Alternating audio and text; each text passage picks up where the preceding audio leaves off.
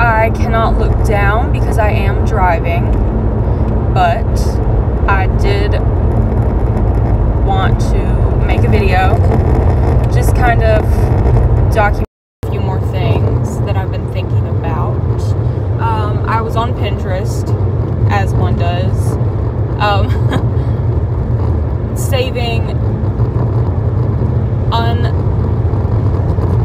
unhealthy amount of quotes that make me feel better and just things that I'm like, keep driving, keep getting to it, you're gonna get it, you just have to hold out. The quote on my mind today is, stop trying to be like everybody, you don't even like everybody. And I don't know why, it's so stupid. Like, it's such a stupid quote, but it really just hit me. Like, I needed someone to tell me that before I stopped trying to be like everybody. Because I consider myself pretty contrarian. I pride myself in being contrarian, let's all be honest. I don't like to agree. If something's popular, I like to hate on it. I'm that type of person. Not on purpose most of the time, just subconsciously, I want to not go with the crowd. But then I also find myself doing things that someone would consider trying to be like everybody else. Like today, I had a job interview. I don't normally dress like this. This is not how I dress. I don't want to work at like a boutique that has a shirt that says Raised on Reagan. Like, that's not who I am. But I was trying to be like everybody else and fit in this small little town. But the question was raised, like, why am I doing that? Like, there's no point to doing it. Because if I'm trying to be like everybody else, I'm eventually going to stop liking myself. Which has already happened. When I have to hide the things that I love, I hate it. And I hate hiding Myself. And I still have to hide myself even when I'm being the most of myself that I can be. Safely.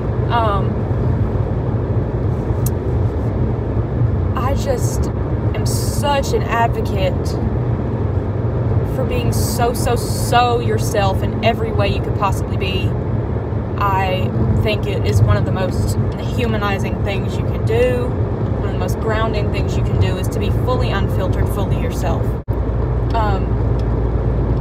And I also want to bring up that I went to a Halsey concert.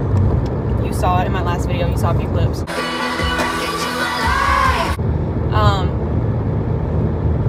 That was very emotionally, how do I describe it? It invoked a lot of emotions in me because they were saying exactly what I needed to hear, and it just felt like they were really listening to me, and she was amazing. I love her, but she said a whole thing where they were like,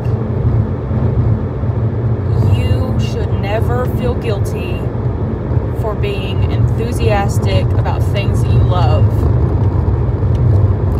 You should never hide it. You should never pretend it's not real. You should never dwindle your love for it just because someone is saying something or someone doesn't agree with it or doesn't like it. That should not affect how you feel about it. If I want to jump up and down at a Harry Styles concert because he's waving a pride flag, then I'm gonna do it because I need it.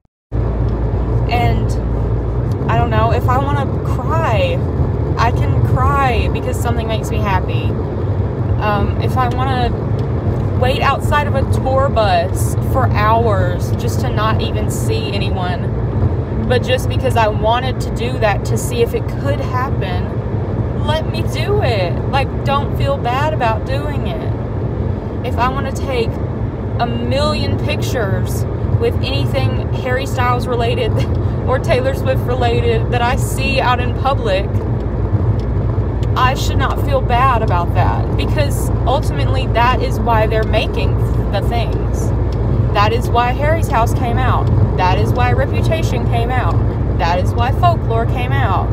That is why insert any album that I feel great about came out. They did it to make people happy and just connect to people. So if I want to feel so verbally excited about it, I should not hate on myself for doing that. And I just really wanted to make a video where I just kind of, I don't know, fangirled a little bit. Like, show that it's okay to be completely encapsulated by the feeling that an artist gives you or that makes you feel. Like, it's okay. It's okay. And I'm also saying it for myself. Like, to convince myself that it's okay. Because I still have times where I'm like, I'm getting too excited that I just saw that album in public. Like, you talk too much to people about Harry Styles. But I don't genuinely think that deep down. And I know if I were to be like everybody else, I wouldn't like it. And I wouldn't find near as much joy as I feel when I see, like, a little album somewhere in a store that I wouldn't expect to see it. There's no need. There's no need to feel bad. Like, don't try to be like everyone else. You don't even like everyone else. That's such a good point, because there's so many people that I'm like, they just like that because it's popular. They just make that TikTok because it's trending. I hate TikTok. I hate TikTok. I'm an open TikTok hater. It's destroying mentalities. And it's destroying mental health of the children. And I might be an old grandpa for saying that, but I think it is. Genuinely, I hate TikTok. And I think that is a place where, yes, to an extent, also I love the phrase to an extent, but yes, to an extent, people are being themselves on there, but they're also doing it for a greater purpose of getting quote-unquote famous and being like everyone else. And I just don't like that. I don't think it's a good idea. I don't like being like everyone else, and there was no need for me to be like everyone else. So I've got to stop being like everyone else. It's something that didn't hit me until it hit me. And it hit me hard when it did hit me. So, I'm just gonna fangirl, okay? I'm just gonna fangirl. Just let me do it. Just let me be happy if Harry waves a pride flag. Because it's like openly supporting who I am and who my friends are. And like celebrating it, not just being okay with it. He celebrates it. And it's just something that I need to hear. So it's okay if I get excited. I don't know. This is going nowhere, except I just want to document it. So, enjoy this video of me fangirling completely for no reason.